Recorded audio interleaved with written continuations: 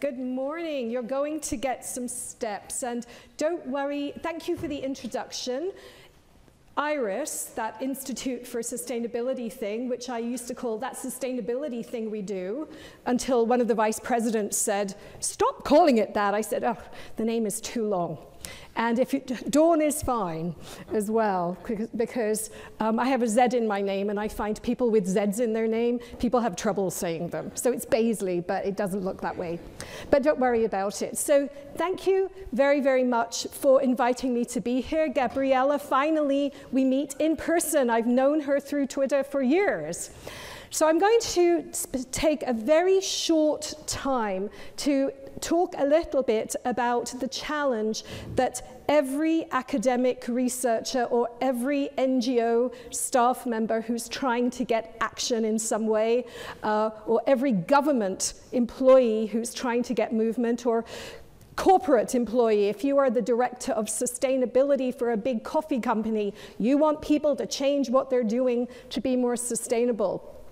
And you have knowledge and studies and data that you want to give to people and have them listen to it and take action. But the problem is that we know from all the research at places like the Yale University Climate Consortium that you can give people a lot of facts to say that climate change is real, and they don't believe a word of it. They're not going to change. So how do you engage with your stakeholders to trust and to have more of a knowledge co-production and an exchange of information rather than you being the expert and saying, "You're going to do what I'm going to tell you because I have a PhD or something." So we need to get some skills, and this is experiential. I've had to learn this the hard way over 30 years of working with different interdisciplinary groups, first on forests and grassland management and geese and shooting deer and this kind of stuff, and then around climate change action and sustainability and garbage recycling. So how do we respect diverse ways of knowing? How do we navigate the tendency of people to want to be the expert and have other people listen to them rather than hear what other people have to say? So how do we actually do that? Well, in fact, we listen, and this is something that I have been told by many, many elders and colleagues who are First Nations and Indigenous peoples. They talk about getting together and talking and listening. So this, for me, has been a really vital, vital lesson that I tell to all of my academic colleagues, is you have to learn to listen. So I want to start this talk by acknowledging and thanking the Inter-American Institute and the University of Calgary for hosting this. Thank you very much. And the AAAS. Sorry, I should have put you up there. Apologies for that. And also, I want to acknowledge that we are on the territory of the Blackfoot people and the Métis people as well. So this is something that you would never have seen a few years ago at universities. You would have never seen this kind of acknowledgement. But now, as we understand that there is a lot of work to be done with Canada's Indigenous people, this is an important step that we have to take. And this is something about respecting different ways of knowing. And once you start doing this, it really changes the way you actually interact with people. So we're here at a transdisciplinary conference because we assume that interdisciplinary collaborations and transdisciplinarity are a good thing. Guess what? We may feel it's a good thing, but the hard data and research to say that this is a way of generating innovative solutions to wicked problems of the world. In fact, until very recently, there was very little information of a peer-reviewed academic nature to show that this actually was something. And I know some of you are now going to the Science of Team Science conferences where this is something that's been taken up. And if you want to join the listserv, this is a great, some people here are on that listserv, right? Join the listserv, great stuff comes out all the time, all the latest research on the benefits of interdisciplinary collaboration. It's a great thing, I'll give this to you. I think one of the things that we don't always think about when we join interdisciplinary groups is that every team will have a different culture and a different set of expertise. So I have worked on many groups where there have been NGO members, government staff, and academics from biology. These would be conservation biology groups, managing national park committees for rare species and so on. But that is a different kind of interdisciplinary collaboration than when you've got academics from across the university, from different departments and faculties. Every department and faculty and unit has its own culture and its own way of recognizing academic excellence. So I can tell you I was on a committee to identify for prestigious awards, and there was a physics professor from my university, a woman. She was the leader of a particle physics team of like 100 people around the world. And she had papers in Nature and Science, and they were 2 pages long. She was the first author, the corresponding author, and there was 40, 50 co-authors. So my colleagues who were from other faculties, political science was there, Department of History, they said, she can't be that good because she has a 2-page paper in the journal Science. What does that mean? Or a 5-page paper, I can't remember what it was. I said, hey, oh my God, this is amazing. She's leading this enormous team. She's the author of correspondence. You should nominate her for this prestigious chair.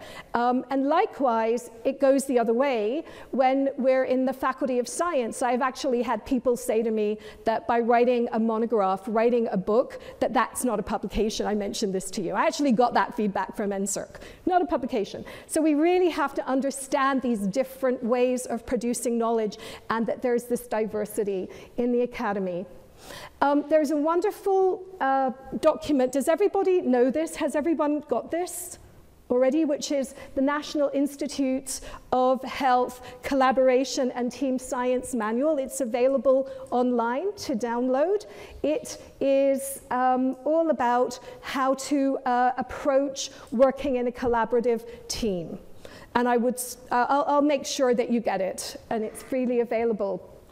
So they have information in there like factors that prevent the development of a strong team, absence of trust, fear of conflict, lack of commitment, avoidance of accountability, inattention to results. And they tell you, they give advice and information on how to navigate these collaborative endeavors, and it's really good. I give it to all the graduate students and undergraduates.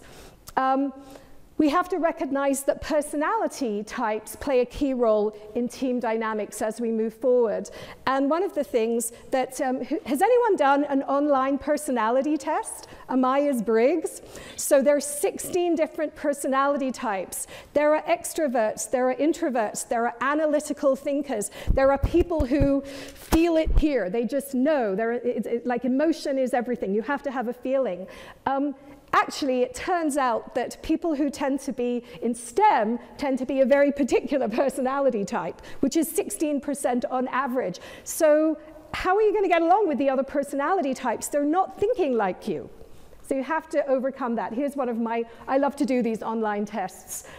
So yeah, I just put the results. So we have a world of diverse people and personalities and different ways of knowing. How do we navigate that? How do you bring that into your work in these transdisciplinary teams? So just want to go over what's happening with engineering in Canada. Engineers Canada, professional engineers have decided that engineers can do better with incorporating diverse points of view.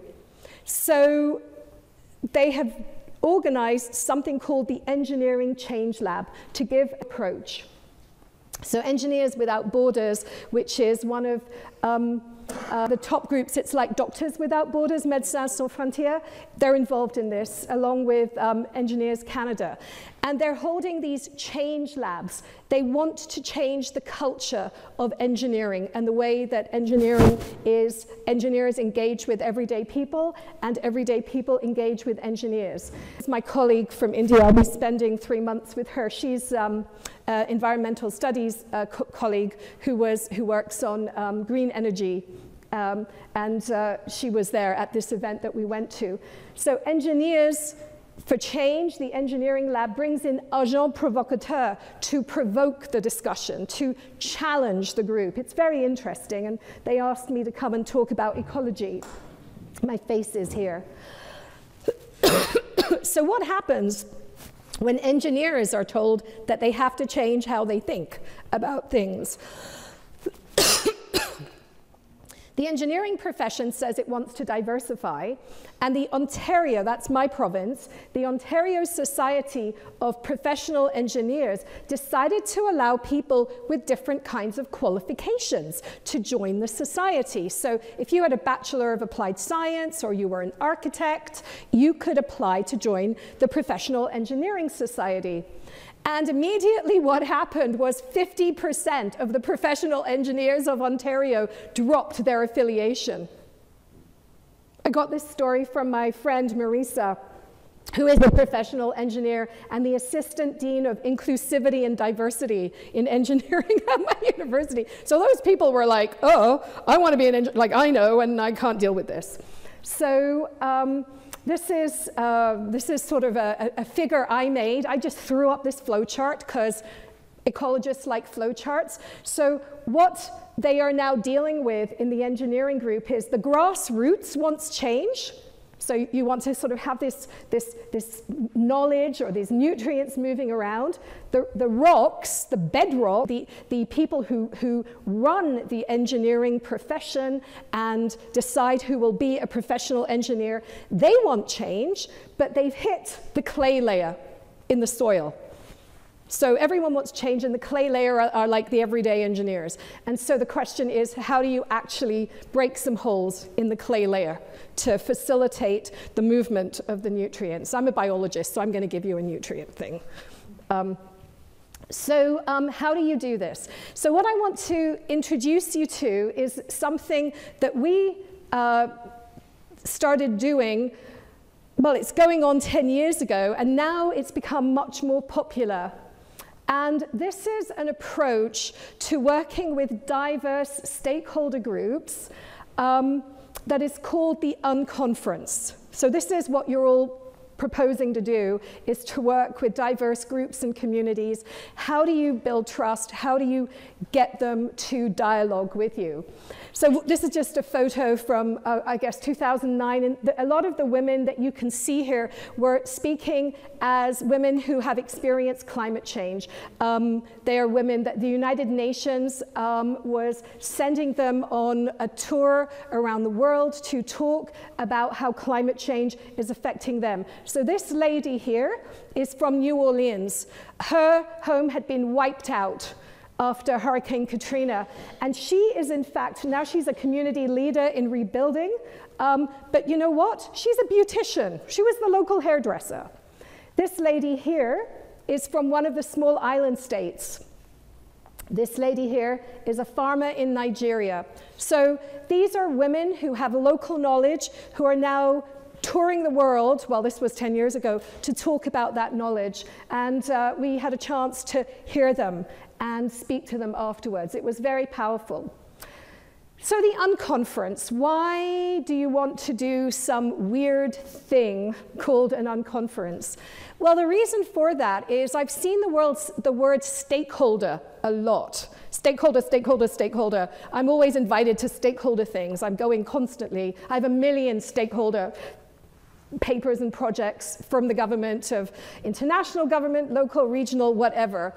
The problem with stakeholders is when you decide who the stakeholders are, that's your step one. That's your assumption about whose voices should be at the table, who has knowledge. So the unconference allows you to take a step back to stage 0 or even stage -1 to decide who you may want to be hearing that you didn't think about hearing from. So the unconference, I'll provide, you'll get the slides. I'll make sure that you have the slides. Okay, you have them. Let me just go back. So this is the unconference net. It's all over the internet. It's become very popular in the last 3 years. So the 2 rules, and we're going to do a little unconference. We're going to do one. I'm going to stop speaking in about 1 minute. And we're actually going to do an unconference here to give you the idea, because this works. I can tell you we've done tons of them, and they work. Nobody gives the presentation. I just broke that rule. I apologize. Sorry about that. Forget what I'm saying. Ignore me. We'll move to that. And then if a session doesn't inspire you, so as you participate in an unconference, you get up and you walk away and you find a conversation that you like. So we don't trap people. You're kind of trapped listening to me. I feel free to get up and walk away, right? Just if you don't like what I'm saying. That's the thing about the unconference. It's about freedom of expression. And that's really what it is, and I'll go over how we're going to organize and try it, because I think it will, even within this group where you've worked together for 2 years, when we bring in this format, you'll probably be surprised at what emerges. So before I go through what is the unconference format, let me just explain a couple of things I found. Look, PLOS. Computational biology, 2015, I was shocked. I Googled this today. 10 simple rules for organizing an unconference. It's open access, you can all get it. This is a report that we did. We actually finished it only 6-7 years ago. We did it for the government of the Northwest Territories in Canada.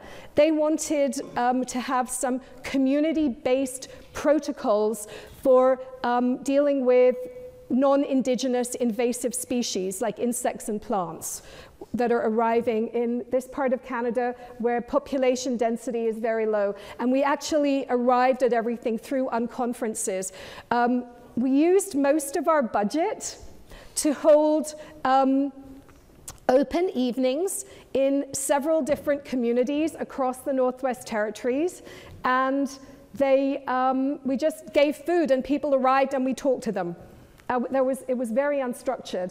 And if you go here and you Google unconference and you look at images, you get a whole bunch of stuff come up.